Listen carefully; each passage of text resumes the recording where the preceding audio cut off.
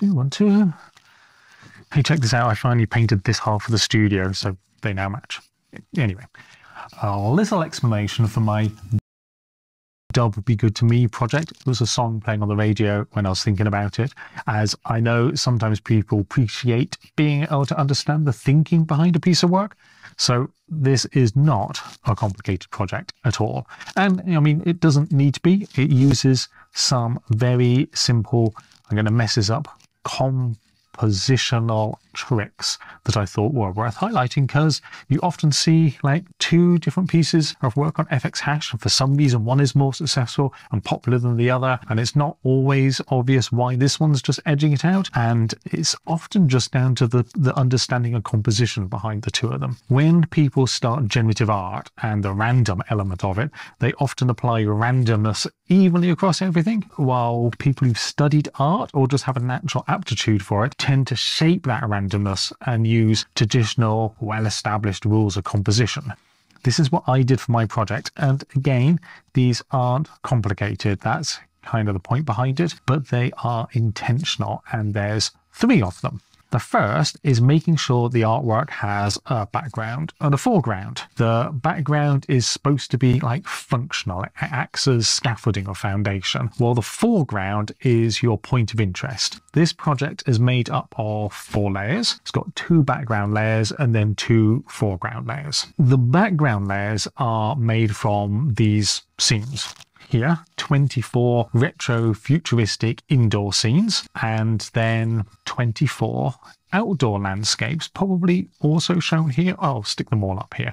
And how these ones came about, I'll cover a little bit later. And this is how the 4 layers are built up. The first one is an indoor scene, and that's picked from those 24 at random. And then we select a number of triangles to take from one point in the image and then randomly place it at another point in the image. And sometimes we flip them if we need to. So you might take a pointing up triangle and then place it into the position of a pointing down triangle somewhere else. So here's some examples of that. It already has a nice feel to it, I think. And now we randomly pick the second layer from all of the outdoor landscapes, and then take some triangles from that landscape and then place them in random positions on top of the background that we already have. So they look like this and a few more examples like this. And that is the foundation of the artwork. And that brings us to our foreground. For that, we're using faces or portraits. The great thing about faces is that our brain loves faces. It can pick out a face from miles away and then even see faces when they're not really there. There's a word for that. I forget it at the moment. So here are the 24 faces that I'm using. This isn't like a cheat code I'm using here, but it kind of is. I want you, the viewer, to see the whole piece and then recognize elements in it, like an eye or a chin or a mouth. And once you've seen one part, then you start looking for the other parts of that image. Then your brain is kind of trying to solve a puzzle, giving that artwork some energy, because your brain is working at the image instead of just, taking it in. And triangles, they're kind of an energetic shape too. Now, a couple more tricks here for the 3rd and 4th layer, which is our foreground. Now, I'm no expert on portraits of people's faces, but the most interesting part tends to be, here in the middle. And besides, we've already got our background, so I don't need to focus on the background. So for our 3rd level, when we pick where to take triangles from, we're going to favor the middle of the image. So take them from the face here and then place them evenly all across the background image we have. I'm going to remove the background and show you just the 3rd level isolated on its own here. Now let's put that onto our original background that we've built up. So here, here, and here. The 4th layer, same again, but this time we're taking from the middle and then we're also putting back in the middle. So it's all going to be clumped vaguely around the middle. So I'll show you just the 4th layer with everything else removed and then everything back together again. That is the composition of all our levels. Now, the second thing is stylistic design, and this is very straightforward, keeping a relatively consistent style for all of these layers. These layers are of course created with Midjourney. The prompt I was using was roughly this here, which is to do with like cinematic, futuristic film, that type of thing. There's a couple of small variations to control the color palette. I'll drop in words like prismatic or vaporwave to try to control the colors. The outside was the same, but using phrases like American landscape and bright, sunny, colorful, that type of thing. And those were both from the 60s. Meanwhile, I got the type of portrait I wanted from the 80s. I tried 60s, it wasn't quite right. 80s was perfect for the vibe that I was going for. So the prompt is over here. It's not that much different. I'm still using all the film camera type of stuff to try to keep the style within the same ballpark. There's a couple of reasons for doing this. There's the consistency I mentioned before, and then there's also the fact that there's no copyright on these images. They're AI generated, so I'm free to use them however they want. And in fact, anybody can take the images from this project and use them themselves, and I'm assuming that as long as they're not copying my code, whatever they decide to do with those images will look, significantly different to what I'm doing. And that's kind of neat. I like that idea. Anyway, so that's where the images are coming from. The third thing that I'm using is color. Even though the source images have this shared stylistic look, I wanted to use color to both add a unifying layer over a single image while also giving different pieces a more distinct look from each other. Most of the time, they're using this sort of warm color palette, but sometimes we go towards the stronger ends like the reds or the yellows or pulling in blues. So while, like, say something like this piece looks consistent, it's going to be very different from this piece over here, different colors. So in the colors, I'm using two different processes. There's first a tint, and let me show you the output using just a tint. And then sometimes I'm using solid colors. So here's one that's just using the solid colors. In the project itself, I use a mixture of the two, although sometimes it favors more one way than the other way, and we'll see where it's doing that in the code in the coding section at the end. As a general rule, about 20% of the triangles are colored in. So if we take this one here, about 20% of those. We'll go into that more again in the code. And I think that's nearly everything. Oh, there's a couple more bits and bobs that I wanted to cover really quickly. The first is the selection of how many triangles are going to be used. So here you can see there's not that many rows compared to something like this where there's a lot of rows. And what I'm doing there is I found when I was doing lots of outputs in the whole range, I really like the ones on the lower end of the range and the upper end of the range. But the ones in the middle were kind of, meh. And it also meant there wasn't an overall character for the project. It could be anything, but then by cutting out the middle, you had more of a distinction between like the high notes over here and then the low notes over here in the project. The other thing is that some of the time I'll switch the two background layers. So instead of it being like an indoor layer with some of the outdoor put on top of it, it'll be switched around so it's the outside layer with some of the inside put on top of it. Again, examples. That's to add more variety. It's not obvious, but I mean, it's not supposed to be because it's in the background. But you have that that undertone that's there that's slightly different. So those are kind of your bass notes, if you like, analogy type of thing. Also, sometimes we'll sort the background out completely, the very far one, and put a face in instead, which gives it a whole different vibe because you've got a face in the background and then more faces on top. More examples. There we have it. That's an overview of what's going on in the project and the decisions I made. Like I said, it doesn't need to be complicated. You can take like a simple, strong rule and then figure out how to apply it to all the stuff you have. The trick is, of course, to think about why you're doing what you're doing and trying to be intentional about those decisions. Do those decisions work together or do they work against each other? Do you have too many things going on at once? And if you do, how can you regain the balance about it? If you want to stick around for some code, and I'm not going to go too deep into that, I'm just going to pick out the bits that relate to the stuff that we've talked about and talk about them a little bit. If you want that, then stay here. If not, now's a good time to bail, which is great, fine, but hitting the like button on your way out would be super handy. And thank you for following along to this point. I will see you next time. For those sticking around, it's code time. And again, not too intense, just showing where things happen. So this snippet of code here is where we're talking about when we're picking the number of triangles to have. We're going to pick a number from 0 to 3. and most of the time add 6 to it.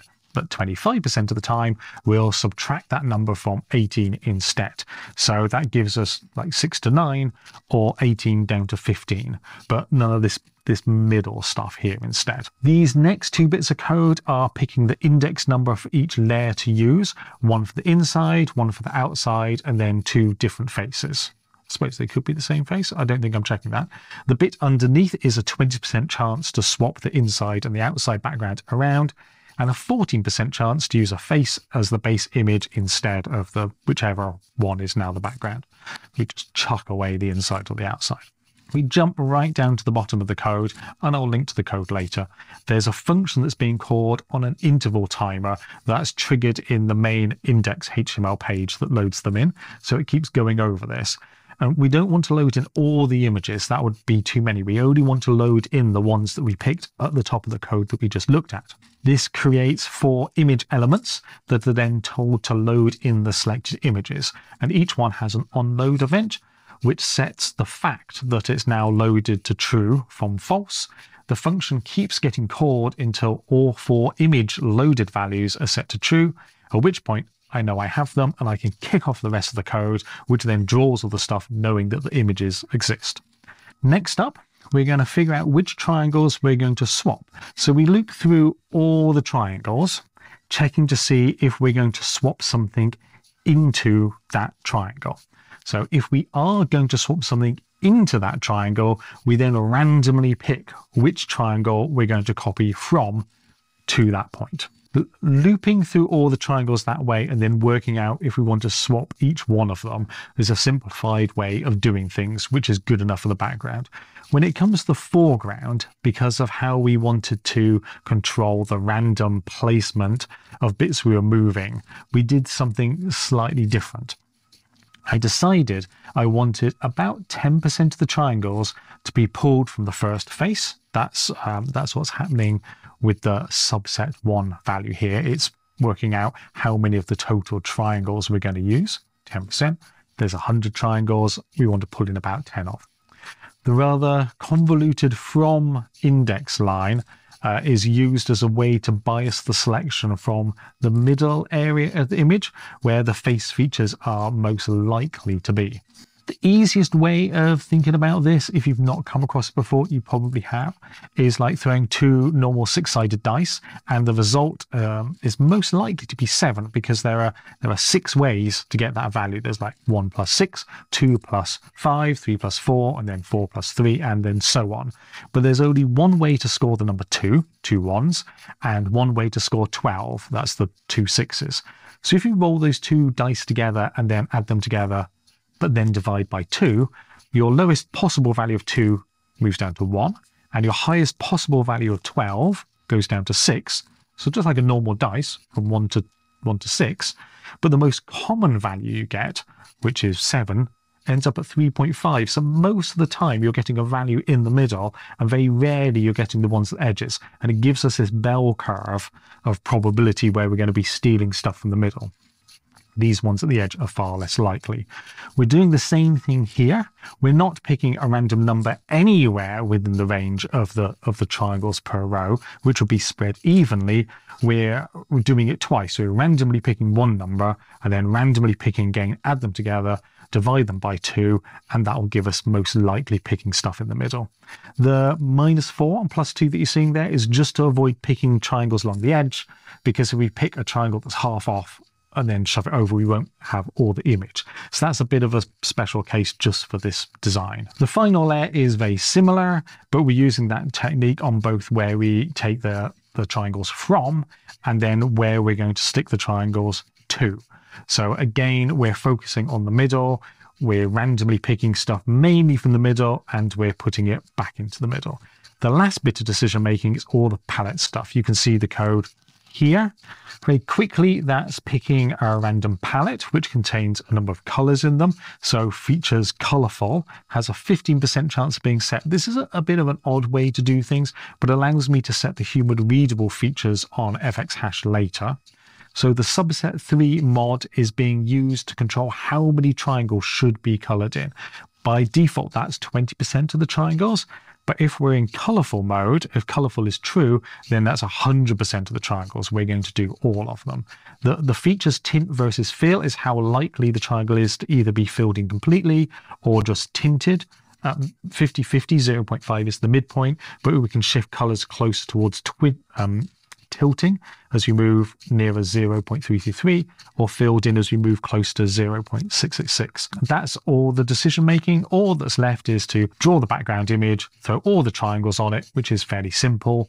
It probably looks more complicated than it is. We're basically making a clipping mask where we want our triangle to be, and then we use the draw image to copy over a rectangle from the image we want to take from, and then we just stick it into the rectangle where you want it to be, and then the clipping mask means that only the triangle area will be drawn. If it's flipped, then we're using a transformation of the scale to flip the whole lot. We draw the triangle as we normally would, and then it flips back, which is effectively turn the triangle upside down. And that is pretty much, give or take a little bit, how everything works. The project is on fxhash. It was open, or it is open, or it will be open for just 24 hours on the 28th of January, or January 2023. And I've also posted the source code, and I'll add both of those links below to the project and the source code, should you wish to go and see more on that. I hope this was interesting. I like to kind of explain it a little bit so that you understand a little bit more about the project. This was a fun one to do. And I'm going to try to do a video like this for each project I do. I've got some catching up from all the old projects because I've done a bunch and I need to go back and do those. And I'm going to try to keep on top of it for future ones. So if you want to see those, hit subscribe. Every subscription counts. It really helps. We need more generative art videos bubbling to the top of YouTube so people can discover this world of gen art and then buy our art. That's one of the reasons to do it. Anyway, I will see you in the next video. Goodbye.